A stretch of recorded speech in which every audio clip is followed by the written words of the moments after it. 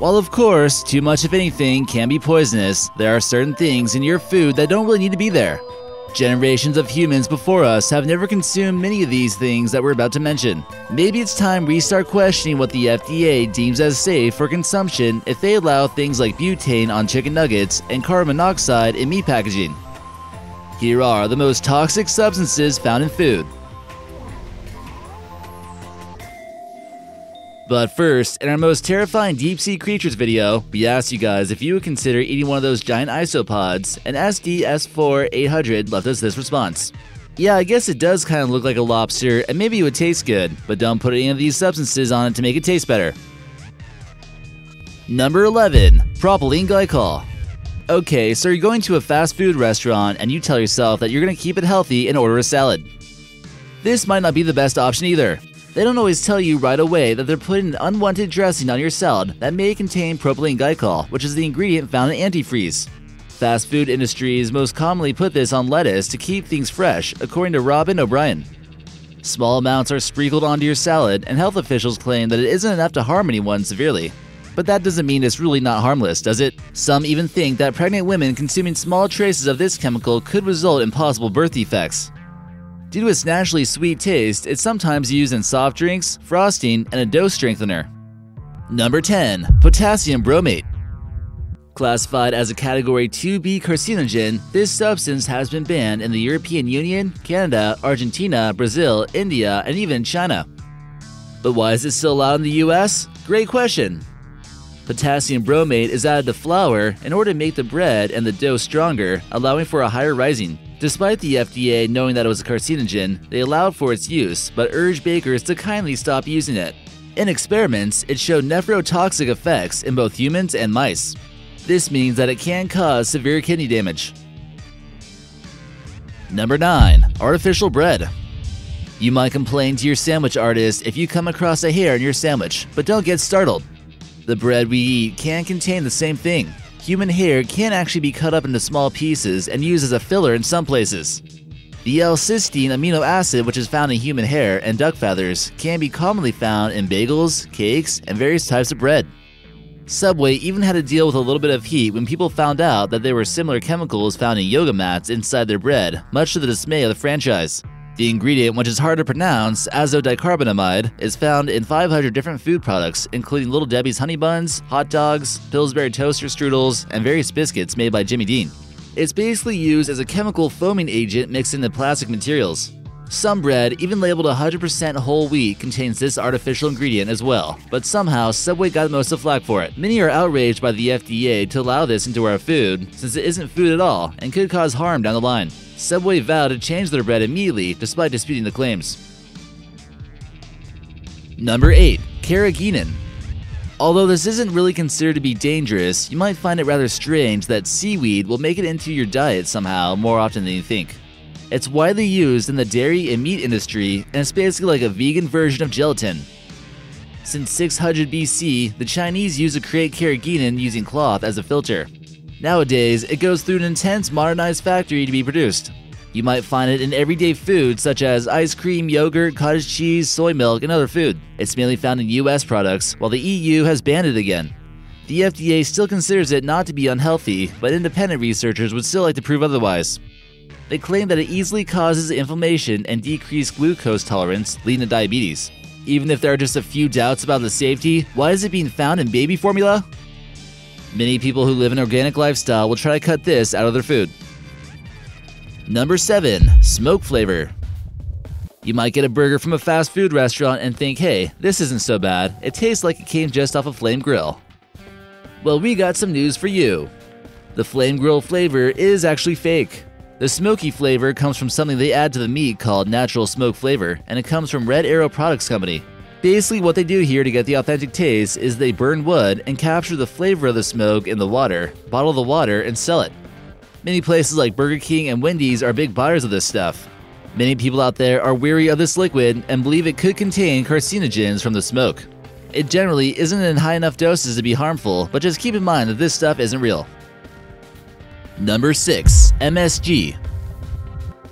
MSG stands for monosodium glutamate, and it's something you should try to avoid if you want to remain healthy.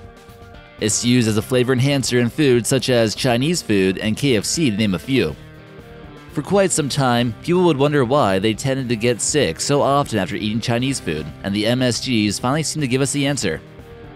While the US Food and Drug Administration would tell you that it's generally recognized as safe, many people would say otherwise, and it's a little bit tricky to know when you're eating it. It's often labeled as vegetable protein, yeast extract, soy extract, and protein isolate. They're made from fermenting various starches. In high doses, it has similar effects to a neurotoxin and can cause brain swelling. Companies aren't typically going to let you know when it's in your food, so in order for you to know when you're eating it, you're going to have to check out the ingredients labels. A medical doctor by the name of Michael Galitzer stated that it's probably one of the most unhealthy and harmful substances that one can eat. Overconsumption of MSG can lead to a leaky gut, cause bloating, gas, diarrhea, and abdominal pain. Number 5. Sodium benzoate and benzoic acid.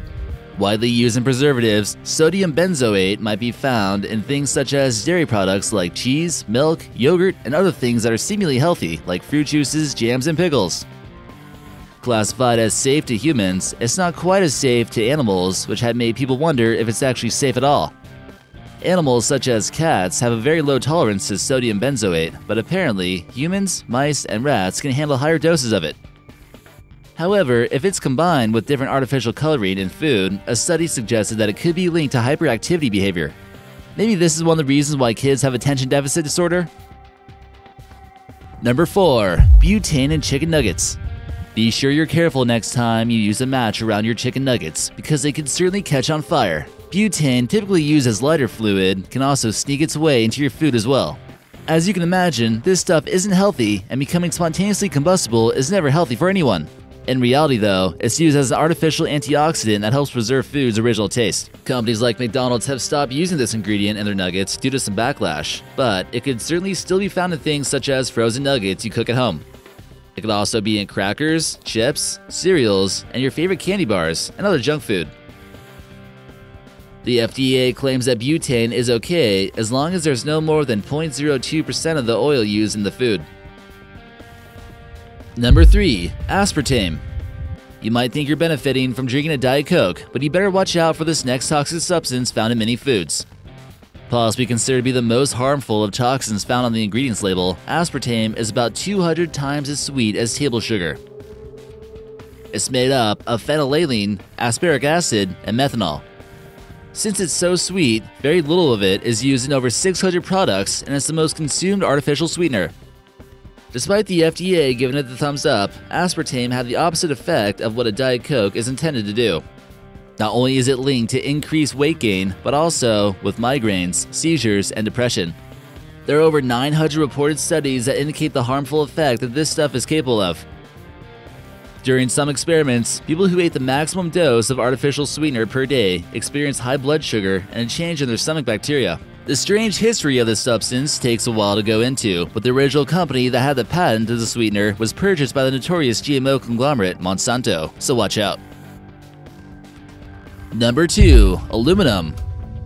Aluminum seems to be making its way into our food somehow, and while it may be useful for manufacturing airplanes, it's not so useful in our bellies.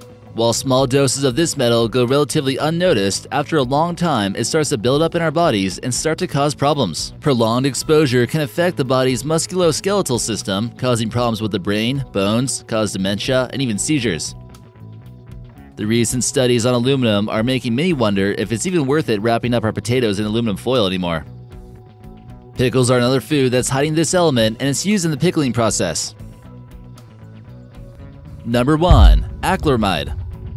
What if we were to tell you that Pringles weren't actually potato chips at all? In fact, did you know that Pringles aren't even made from potatoes at all?